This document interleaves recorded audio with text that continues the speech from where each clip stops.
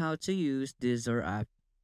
So all you have to do is just go to the Play Store, and once you search in Play Store, when you search Dezor app, it will not appear. So you just have to go to the Chrome. Now once you are in the Chrome, just search Dezor app.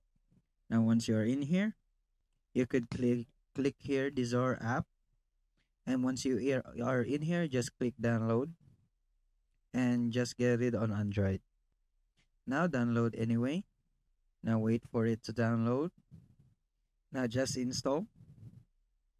Now once it's done, just click Dezor app. You just have to click Dezor app. Now once you're in here, you should go to settings and turn on developer mode. Once it's done, you could search Cool Point TV or any website you want, and that's it.